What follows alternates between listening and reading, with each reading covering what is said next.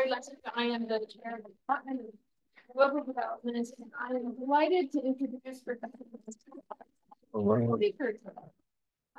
He is a professor emeritus in the Department of Government. He's also an international professor emeritus in the Department of Global Development. I'm not going to recite lots of facts about his career or his CV. I think you can look that information up online, and I would really encourage you to look that information up online. But I want to say two things about him that I think are particularly remarkable. One is that he's always been, and he continues to be, extremely prolific as an author. He's written or edited dozens of books, and he continues to do this work. I brought this along. This is the second edition of Biological Approaches to Regenerative Soil Systems, which he co-edited with Professor Janice Tees, who some of you might know from CIIFAD. This just came out this year in 2024. The other point I want to make about Professor Uphoff, which I think is the most important one, is that he is, and I'm going to sound hyperbolic, but I don't think I am. I think he's one of the most intellectually engaged and engaging people that I know. When you go to take a look at his CV, what you will get from it, if you just sort of follow it, is a sense of how he thinks. And you have a real sense of sort of following an intellectual trail. And that trail is completely unbounded by discipline, or by geography, or by topic, or by scale. And I think that really sets him apart from so many people. We talk about interdisciplinarity, but I think Professor Uphoff is probably the most interdisciplinary person that I know. So he's moved from the study of political institutions and how different institutional formations matter to sustainable development outcomes, which is a topic that's, of course, very germane to political science and political scientists, to studies of farmer and community participation in things like water management and irrigation systems. And he has a whole range of work on water management and irrigation systems themselves. And from there, he moves to microbiology and sort of plant-soil microbial interactions. And from there to work on agroecology and sort of the nexus of agricultural production systems, environmental or ecological outcomes and food security, to work on natural resource management, and finally, to work on the System of Rice Intensification, or SRI, which is, I think, where he has really settled in and where he has probably dwelled the longest. And this is what you're going to hear about today, but I think it's important to understand that that's the culmination of long engagement with rural communities and sustainable, a whole set of sustainable development questions. So Professor Uphoff has written extensively on SRI. He's one of the world's leading experts on the topic. He spearheaded the development of what I think, you can correct me if I'm wrong, but I think it's the most comprehensive database on SRI that exists. We are very happy and very proud to host it in global development. That database is a reference and a resource for farmers, and including smallholder farmers around the world. He's been a really tireless advocate for SRI, and he has friends and followers in every corner of the world who learn from him and who correspond with him about their trials and their experiments with SRI. And so his knowledge is based not just on the published literature or on academic studies, but is also grounded, I think, in farmer experiments. So it's really a treat to have him here today to talk about reflections on opportunities with and resistance to the system of rice intensification. And I hope you'll join me in welcoming him to the Perspectives in Global Development Summit. Thank you, Laurie. Are you able to hear this? Okay. Thought you were simply going to describe me as undisciplined, which some would probably say. I thought the statistic you were going to comment was that I had been in 3 colleges of Cornell during my 50 years of teaching here. I started in arts and sciences in 1970, moved to CALS in 1990. And then when I formally retired at age 65 in 2005, I moved into human ecology with CIIFAD. I'm glad to have my colleague Pete Laux here, who's an engineer who also was one of our core faculty for CIIFAD. So I've moved around quite a bit. I must give credit for our database, not take credit, but rather give it to Lucy Fisher, who my close colleague here, who unfortunately is not in Ithaca right now, but she's out there somewhere in cyberspace. And Lucy and I are the core of what we call CIIFAD, the International Center for SRI Network and Resource Support. But I won't go into that. When Laurie suggested a talk, it would be a sharing of experience and ideas from the last 30 years. I learned about SRI just a little over 30 years ago. Took me 3 years to accept it as being for real, because I was trained in political science. What did I know about rice? But I was seeing and hearing things and getting data which just didn't make any sense according to what I had learned about the green revolution approach to agriculture and development. And so I'm going to talk a bit about how sort of the real world intruded upon my more nicely constructed understanding of how things work. Eli, you're just going to push a button somewhere, or I don't know if it's maybe I can do it myself. I'm glad to do it. I want to start with a few pictures because SRI is a very visual subject, as you'll see. Then I'll briefly review what is SRI and what are its impacts. I want to note some initial critiques of SRI, commenting more as cautions and rebuttals, and then go into interesting questions for research, which I hope will engage some of you, and then close with some reflections on development studies. Let's see how this works. This is pointed the wrong way. You can tell how old I am by how I manage.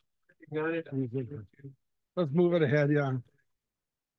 I can summarize SRI in a single sentence. SRI practices illicit or productive phenotypes from a given crop genotype. Many of you are probably not in agricultural sciences, but you all should know the word phenotype and genotype. When I first learned from Susan Ria about 20 years ago, it really was a revelation for me. And it's really terribly important, I think, for everyone to know it. The genotype is genetic potential that any organism, from amoeba up to sunflowers and beyond, would have. The phenotype is a phenomenon, what actually results from that genotype in interaction with its environment. And so what SRI practices do is create a more beneficent growing environment for the genotype, so it becomes a bigger and better phenotype. This picture was one of the first, aha moments for me, sent by our good colleague in Cuba, who happened to graduate from CALS in 1958. So she's even older than I am. And she was a student of David Pimentel's when she was here at CALS. And one time when David was in Cuba, when a National Geographic Society meeting, he had drinks with her one evening, and she had just been asked, having retired from the Ministry of Sugar, to try to guarantee the food security of all the 600,000 employees and family members of the Ministry of Sugar under a new autoconsumo policy of the Castro regime. And she said, Cubans don't eat sugar, they eat rice. And Lasso, what am I gonna do to, get enough rice? And he said, my friend Norman's working with this system in Madagascar. Right, she did. We formed a very close friendship by email. That picture is of two rice plants of the same age, both seeded 52 days before the picture, and the same varieties, the same genotype, Vietnamese variety. And this farmer, Luis Romero, is holding two plants he planted at the same time in the same nursery And the one on the right is an SRI grown plant, which you took out as a 13-day seedling, plant a wide space, a lot of soil aeration, soil organic matter. And the one on the left, he left in the nursery because they usually plant about 50, 55 days after sowing in Cuba. So those are since sister plants. One is 5 tillers, one is 43 tillers. And you can imagine what a bombshell that was for me. I visited him 4 times now. He shows me, I started telling him about plant roots. And you see those roots, he said, he went out to his field and dug up. And then, sure enough, you can see that. I knew that people in the day of photoshopping don't believe still images. So I sent Rena a Super 8 camera, take a video. So the next stage you got it every week. And so the links you have on the right are on our website. You can watch Rena visiting Luis every week. One's in Spanish, one's in English, and just see how these plants develop week by week by week. So, this is not a Photoshop. These are 2 actual plants, and you can see it made a big impression on me, and I think it'll make a big impression on you. These are 2 more examples of successful SRI types. On the left, we see 2 plants in the Punjab that one of our colleagues sent from there.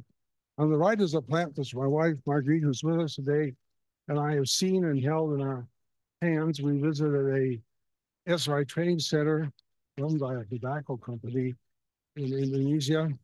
And the farmers brought us this big wooden box. And we own one of these buffalo gifts to take back when we're all fully loaded. We open up and there's this plate. There's stuff in some of them.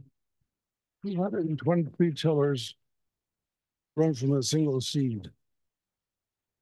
And more than that, look at the root system that plant has. And showing the potential that that genotype had with the right growing conditions, spacing, aeration, soil organic matter, exposure to sunlight, good air circulation, etc., could induce a given genotype. There's a picture sent by a colleague at the Al-Mishkab Rice Research Station in Iraq, close to Najaf, a name you might know from the news, and they were doing varietal tests with SRI methods, timing, spacing, on the left of each pair, conventional methods being used on the right. And so they're testing the different varieties to see which would respond most to these management methods. When you see pictures like this, something is there. And now the question is, how can we understand this? We found out fairly early that, in fact, also these ideas and methods can be used on other crops. In this case, we have finger millet, picture sent from Jharkhand state in India. The plant on the right is a traditional variety with local methods. The middle is an improved variety with local methods, A404. And you see, the improvement of genes can give you a better, larger, healthier plant. On the left is an improved variety with SRI management. And I got sent this picture by a student who's coming to do an MPS degree with Ford Foundation support, saying, here's what our farmers have found using ideas with finger mill. A few weeks later, I got this picture from Angral, the Andhra Pradesh Agricultural University, where some researchers there had tried millet seed with SRI timing and spacing. We saw the same effect that these are 2 different varieties. Seedlings transplanted 21 days give you the kind of root development. And on the right, about at 10 or at 15 days, young seedlings give you a much more effective growth. Anyway, what is SRI? I say it's a set of agroecologically based principles and practices that can improve the performance of rice and other crops. It's more a methodology than a technology. We resist calling it technology because it's not finished yet. It's still developing. And it's really ideas rather than any particular material inputs. Same seeds, same soil, less water, certainly less fertilizer, but we do add more compost and other organic matter. This was developed in Madagascar in the 1980s by Father Henri de Laulanié, a Jesuit who lived there in Madagascar from 61 to 95. He'd studied agriculture before he entered French Jesuit seminary in 1941 and graduated just as the war was ending. For several years he taught and did whatever Jesuits do in France. I don't really know. But then in 1961, he was sent to Madagascar as an agricultural advisor. There were no institutions for research. French had done almost no institutional development. So he worked with farmers, observed, tested things out. And as he liked to say in one of his articles, he considered the rice plant mon maître, my master, my teacher, learning from the plant. What did it like best?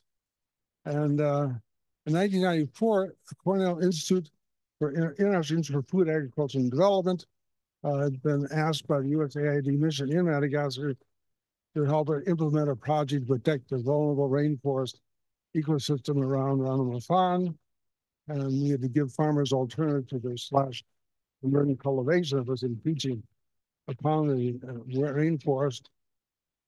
Our first morning in the field, John Dennis and I said, we've got to raise these farmers' rice yields only 2 tons per hectare, even with irrigation. But these are terrible soils. North Carolina State had done a PhD thesis on the soils in the region and said these are some of the worst soils they've ever analyzed anywhere. Very acid, 3.8 to 5 pH, low to very low cation exchange capacity in all horizons, and available phosphorus. It's only 2 to 4 parts per million, which is less than half what they usually think is necessary for a decent crop. Usually you have at least 10 parts per million, since 3 to 4. And so with fertilizers and new varieties, NC State was able to get average yield of 3 tons per hectare, and its best on-farm crop was 5 tons, so that was possible. You started working with an NGO set up by Father Laulanié called Associated Czechoslovakia, and we said we've got to get those yields up from 2 tons per hectare. President of the NGO, I still can see it. He said, not a problem. You all know that, no problemo. It wasn't posted. You said you would have 10 or 15 tons per hectare without new seeds, without fertilizers, less water. And I remember saying to him, instead of talking about 10 or 15 years, no one at Cornell is going to believe that. I thought, do they know I'm a social scientist? So they can scam me? The green revolution required new seeds, fertilizer, more water. Not doing any of those. I'm going to get 10 or 15 tons. We're only getting 2. But anyway, I said, we get 3 or 4 tons, we'll be happy. They weren't posted. He said, okay, that's easy. It turned out we waited 3 years before we drew conclusions. But for 3 years, we had over 8 tons average for these farmers, first 38 and then 68 and 78 or whatever, and it was just incredible to see these kinds of plants. Still a lot of people didn't believe it, even they saw it. It's, I think after 3 years or 8 tons, it's not managed. And Eric Fernandez, who used to be a teacher here in our Department of Soils and Agronomy, Eric went out there on an agroforestry assignment for a project, and they took him to one of the better SY fields. He did a proper crop cutting and take a square meter, cut it, thrash it, weigh it, and then those about 2,000 per ton per yield. And we got 1.3 kilograms in 1 square meter, which is a 13.5 ton yield if you could take those over the field. And Eric's, PhD in agronomy from North Carolina State. And I remember in India, his grandparents grew rice. He knew what he would see. He didn't dare talk about it here, though, because he wasn't paid. So he just said, took that for himself. Anyway, in 1996, 97, we put a picture of a farmer on the cover of our CIIFAD report. And that's awesome. If I'm looking down, you know, the picture. Gilbert was getting 11 times 45. And Erica spent time with him, watched his operation. Almost no one paid any attention to this, but they keep that in mind. That's one of the ones to give you part of my story. But Olivia Vent, who's also one of our four for SRI, got this wonderful letter from the farmer in the Punjab.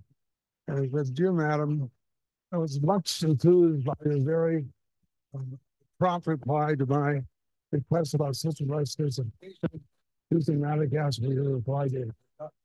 I plant SRI on 1 acre and the yield was 4 metric tons compared to 3 metric tons from ordinarily planted rice.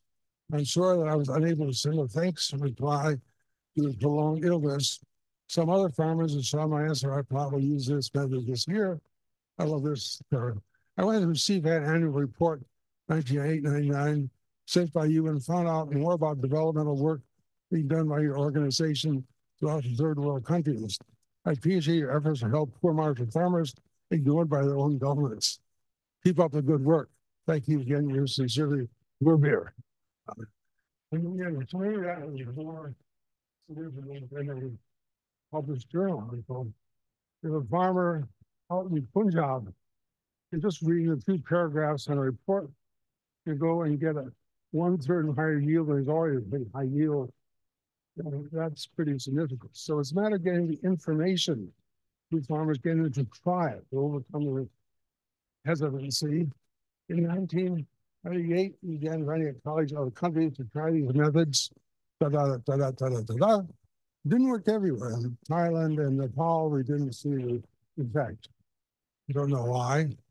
In 2002, we had an international conference in China to assess SRI. It was hosted by the father of hybrid rice, especially Wan Longping, the rural hero in agricultural development. We had funding from the Rockefeller Foundation, 10,000 from the World Bank, and additional CIIFAD money. The reports from 15 countries. The proceedings are all online. If you want, you can look at them yourself. Both country reports and research reports by some eminent researchers. And so the path ahead looked really smooth, clear, but we got resistance emerging, so I'll discuss later. There we go. As of 2023 or 2024, there are over 65 countries where we've been able to show that these methods will give you a better phenotype. And regional networks in Latin America, which is sponsored by the Inter-American Institute for Cooperation for Agriculture. There was a Sub-Saharan Africa network based at Kenyatta University in Kenya, and a newly formed Southeast Asia network. And in Asia, we have 10 countries with some kinds of WhatsApp and Facebook networks with their information. And these countries that have demonstrated it, simply they've adopted it, Mali, Tanzania, Vietnam, others are still come up with works. But these countries produce 90% of the world's rice. So we get in progress. I like to emphasize that SRI has been evolving and diversifying all this time. And I have an article in Journal of Agronomy. I call it SRI 2.0 and beyond. SRI 1.0 was the original practice assembled by Father Laulanié. He crystallized in 1983. 2.0 is modifications to meet local circumstances like rain-fed SRIs and irrigated direct seeders that are transplanted, recognized that of hand labor, water deficit, where you really cut the water to the minimum. SRI 3.0 is a variety of extrapolations of other crops, wheat, millet, sugarcane, mustard, maize, hemp, etc. Women in the hard ideas to improve their oak production, also human employment in Gujarat. And the spice plants also respond to spacing, soil development and so forth. As our popcorn is integrated into farming systems, so it's not just monoculture rice. Here's examples of that. 5.0 are called goal-oriented. That's why we're trying to, have climate resilience, greenhouse gas reduction, gender equity, conservation of biodiversity, work in conflict and post-conflict situations. The 6.0 is work in SRI to explain what's going on. The SRI principles in brief are really four. Start with careful establishment of plants. So advanced studies are succeeded to promote the growth of the roots. Roots are terribly important. As farmers, you look into your plant roots. No, well, scientists don't either, but you should look at the roots. Reduce plant density as much as 80 to 90% of the higher yields. Certainly higher profits. So each plant has good access to nutrients, water, and sunlight, which also reduces many of your pest and disease problems. Maintain an optimum balance of air and water in the soil, because plants need both. Too much air, no water. So you want to optimize air and water in the soil. Fourth, build up the organic matter in the soil to improve the structure and functioning of the soil system and enhance the life in the soil. The practices can be described also in my listing. I now start with a non-cluttered nursery, reduce its area by 80 to 90%. A very small nursery. Select your seeds before you sow it, because it's very important to start with good, vigorous seedlings. Transplant young seeds, 8 to 10, 12 days old, swimming less than 15. Unless it's a cold, if you're in a cold area, then you go up to 15, 18 days, you'll still be in the fourth follicle. Wide spacing in a square grid sort of plant that's exposed to sun all the way around is really shading. Single seeding per hill and plant plants very carefully and quickly if you're transplanting. Otherwise, if you're doing direct seeding, you put 1 or 2 seeds in the hill instead of 3, 4, 5, 6. You do alternate wetting and drying. So soil is both aerobic, but enough water. Manage the weeds with the soil aerating implement. Stir the topsoil, bury the weeds, and you get more air into the soil. Plus, the nutrient management, as much organic matter as possible, supports soil biota. So your practices are paying attention to the growth and performance of roots, to the structure and function of the soil system, and to the soil biota. The impacts, again, I've blocked these on the slide, I'm sorry. Higher yields, first water requirements, so you say water. Fewer or no purchase inputs to cut costs and raise income. Often, not all, but often lower labor requirements, especially with mechanization. The draft against SRI, if you start with, is too late in place. And that's because if you start in Africa where labor extensive, any intensification is a little bit more. What we get more, we put in labor to hectare of land. It turns out even in Madagascar, the article that Chris Barrett and colleagues did in 2003, which showed that SRI was more productive, but very poor people couldn't afford to use their land, their labor to invest in higher yield, because they really hand them out. And so, in fact, it wasn't benefiting really poor people as much as we hoped. They hoped, everyone hoped. And that was a very valid point. When Chris and his colleagues did this article the next year, where they took a time perspective, it turned out that even in Madagascar, which is very labor extensive, by the 4th and 5th year, it was labor saving. Farmers managers learning the techniques, getting comfortable with handling young seedlings very quickly. So anyway, labor requirements is something we may want to come back to. It's accessible to poor households because there's no cash outlay or very little cash outlay. So it reduces poverty and hunger. There's more gender equity because women's labor is less arduous. The weeding methods save a lot of time over the hand weeding, which is really debilitating for women over time. We have then, what's that? Little or no reliance on fertilizers and chemicals. It's better for soil health, human health, and water quality. shorter growing season by 5, 10, 15 days. So you get high yield with less time. That's something we're going to study when we talk about this. It's interesting. And higher yielding outturn. So you take a bag of patty rice, obviously you fill it, run it through your mill, remove something holes. You got about 9, 10, 15% more of your rice per bag, a bushel per kilogram with less chaff and less unfilled grain. So actually we're reporting all this patty yields, rough rice, but there's another bonus. I remember this Madagascar swamp between Hawaii and 2002. Rice millers and my brothers who according to SR farmers, the coffee was rather nice and a 10% premium. And 2% of the one will get about 10% more real rice from the good rice. It's, you know, I didn't even a research study to see that there were rice millers. You know, 2% people. They come over at 10% premium. Give a hand to SR patty rice. We have something going on there.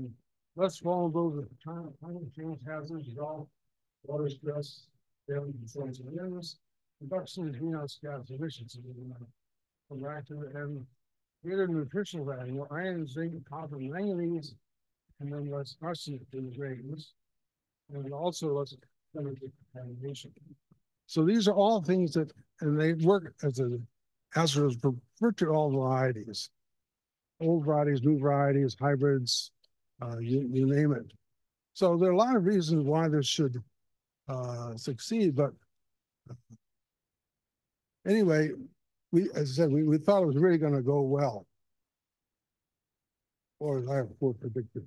It's gone well in the sense 65 countries is nothing to be ashamed of.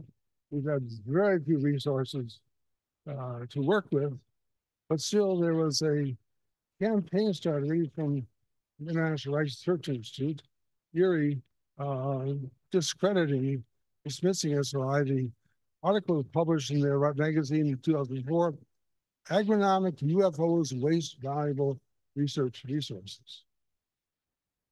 And the first sentence was, discussion of the system of rice intensification is unfortunate because it implies that SRI merits serious consideration. SRI does not deserve such consideration. And the article went on because they said its main components run directly counter to well-established principles for high crop growth. They said, you know, lower plant densities will reduce crop yield. We now know that's not true. Replacing paddy flooding with moist soil conditions will also reduce yield. We know that's not true. Organic nutrition to the exclusion of mineral fertilizer cannot out yield this mineral fertilizer. Well, we never said it's to the exclusion. You can do it if you want, but farmers don't need to depend upon purchased inorganic fertilizer. The closing words of the article were, it is hoped that SRI experience will infuse those making funding decisions for agricultural research with renewed skepticism and caution upon the next sighting of an agronomic UFO, unconfirmed field observation. You know about that, right? The message of the article is there's no need for IRI or anyone else to investigate SRI, and no financial resource should be wasted when evaluating it. Now, fortunately, say for SRI, this message didn't get through to a lot of researchers in the global south, particularly China, India, Indonesia, but also Thailand, Vietnam, other places. So there's a large literature done by researchers almost all in the global south. A couple of studies done in Japan, but not by researchers in US and Europe, apart from some pieces. There are some pieces done by Cornell students on this, which we're very pleased and proud about that. For the most part, it's been ignored by the scientific community. I just put this up here. Cockler at the ICAR Institute of Water Management in UNESWAR done a lot of controlled trials where specified conditions comparing plant height, root depth, root dry rate per hill, root dry rate per square meter, root length per hill, root density, et cetera, et cetera. You see some huge increases, particularly for instance, root density, root length, root exudation, which means root activity, and photosynthetic rate almost doubled in the plants. So there's something going on in the plants themselves. Dismissal SRI right here is followed by an article on fantastic yields in the system of rice intensification factor fallacy, which they focus entirely upon whether the highest yield we reported, as high as 21 tons in one case in Madagascar, even possible. Because you can't get more than 18 tons per hectare. We got crop modeling results to show prove it. They raised their results on 3 small comparison trials that didn't follow an SRI protocol. They put in 3 times more nitrogen fertilizer than even their own co-author had recommended for China. And one that SRI plots lodged, so its yield was lowered. Even with that, the average SRI yield is higher than their own best management practices. But since it wasn't higher, and SRI wasn't better, then the SRI was inferior. They had a model done by Kim Doberman, research director IRRI, which considered only the rates of rice leaves during photosynthesis, and they lost most of their roots with hypoxia. I wrote to, Kim was good enough to send me the article for feedback and comment, and I said, you know, maybe you're right, you're the scientist. I'm not, but our plants have very different root systems than the ones that you use for getting your parameters. Don't you think it's possible that with a different root system, the results of the gas was, Norman, this is not about evaluating roots, it's about photosynthesis. And I would like to say, you mean what happens with the roots? It's not any effect on what goes on in the canopy. You answered that. Whoops. Okay. Anyway, that then was called the article, does the system of rice intensification outperform conventional best management? A synopsis of the empirical record published in Field Crop Research by Uphoff a year. So 6, this was passed through peer review, so there were substantial flaws in both methodology and the database. The authors wrote that they had included only comparisons with SRI trials closely approximated SRI protocol. So therefore, in any trials where they had only 2 of the 6 practices, they put those out, but they kept everything with just 3 of the 6 practices. Now, how 3 out of 6 closely approximates protocol, I cannot understand. Well, so they said, well, we need to have a larger sample, so we couldn't exclude all the ones we might have excluded. In fact, one of the authors even said about half should not have been included in the database. We published anyway. The criteria for inclusion and exclusion were quite inconsistent. I won't go into those details, but the guys, the data set from Madagascar, for example, were excluded because it's so understood. Almost all countries have results. In fact, these were 5 projects that had the most rigorous testing and replications around this field trial. These were on-station trials, and also the 5 most successful. So they were excluded. And so by taking this sort of, I'm not playing a sample, it concludes that best management practice was superior to SRI by 11%. However, some years later, Wu Wei in China, at the Northwestern School of Agriculture, did a meta-analysis of all the Chinese studies of SRI, that he could read Chinese and apparently. And it was a very thorough one.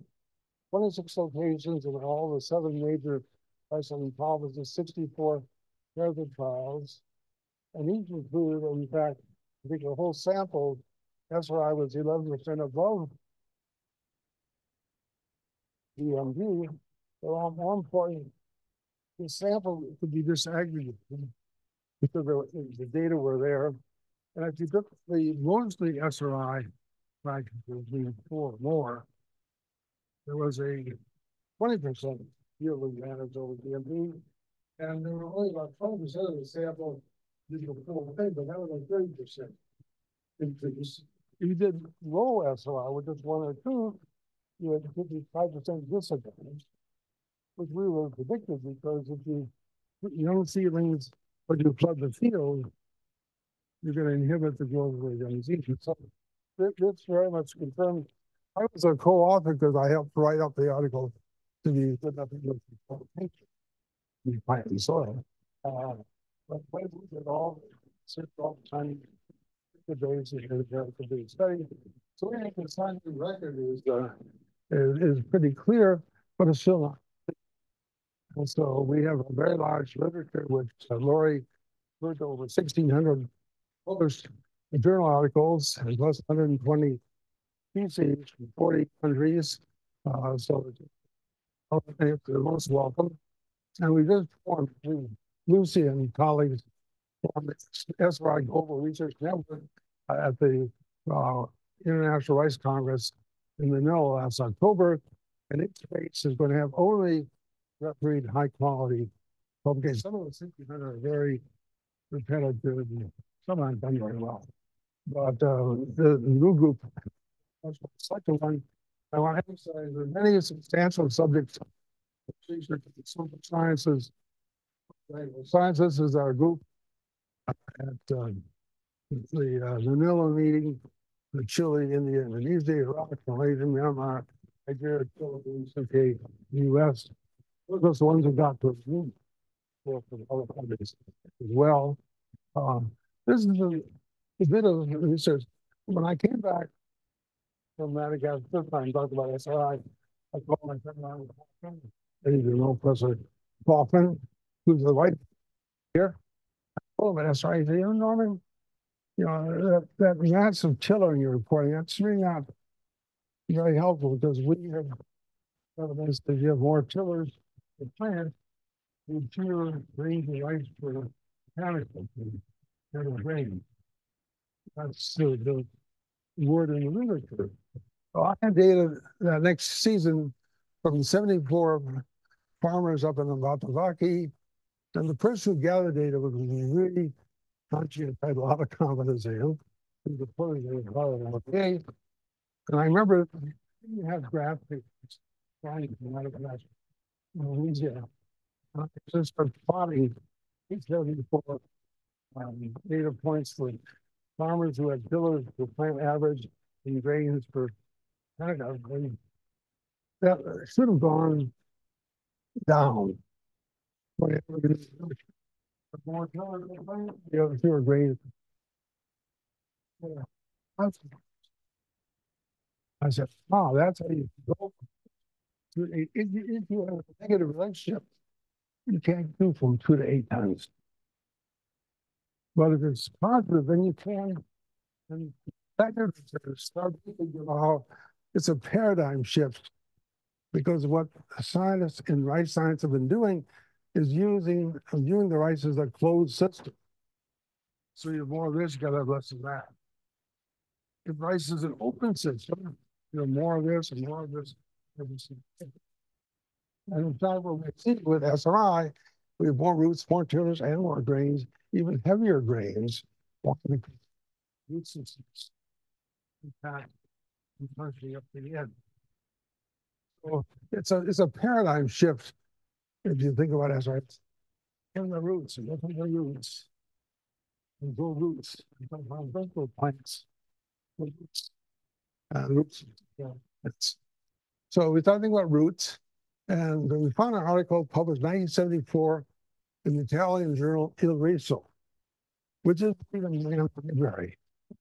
I had to go get this on interlibrary loan from Minnesota to read it. But what they found was that if you kept rice under flooding, continuous flooding, by the flowering stage, 74% of the rice plant roots were degraded due to hypoxia, lack of oxygen. I remember telling this to Niall Brady, and he was a little bit annoyed that he hadn't seen this article because he thought he knew most of the literature on rice. And his response was, well, maybe by that time the plant doesn't need some. They're going to argue about seeing. You know, this is when the plant's starting to fill grains and doesn't need as many roots. Gotta be kidding. So anyway, we had a student doing his thesis, Joël Barazon, and really wanted to look at his roots. And he burned the lines with our CIIFAD staff. And I sat down over a beer one evening, remember, how do you measure roots? We can measure, like, you can't look at the hair roots because microscopic, you should have half of the surface area. Roots. So you thought of the idea of, you know, tie a string to the base of the fruit plant, tie that to the marker scale, and tie that to, you know, board. Then you have two people pour it up the river and watching what plant produces. 20 kilograms of force to take root for the plant.